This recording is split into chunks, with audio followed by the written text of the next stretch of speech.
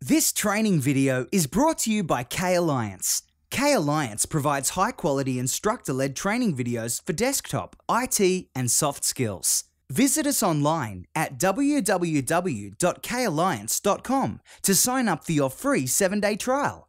Be sure to like us on Facebook, follow us on Twitter, and subscribe to our YouTube channel. Thank you for watching, and we hope you learned something new. Real videos, real learning, real success. When you've shared a workbook, you've done so because multiple people are going to go out and use that workbook.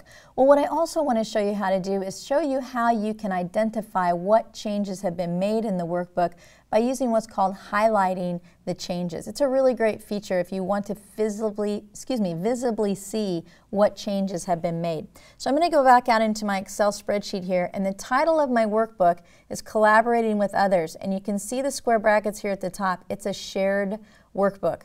Well, on the Review tab, I want to go in and check out the Track Changes. I want to make sure that the highlighting changes has been turned on. So I'm going to click on Highlighting Changes, and yes, check the box. I want to track changes while editing, and I want to see when, and maybe if you want to see who does it as well, you could click on the who.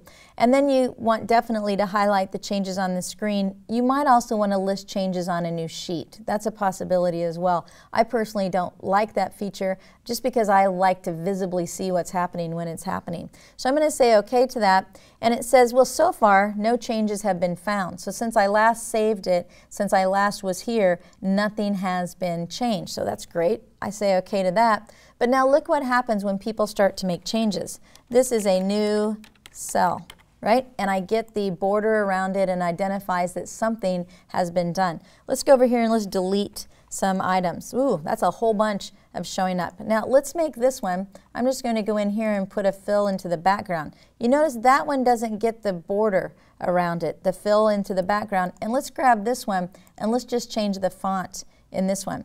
And you see again, that one is not getting the actual borders around it because physically it looks different, but the words haven't changed. Now if I go in here and type, let's just do an X.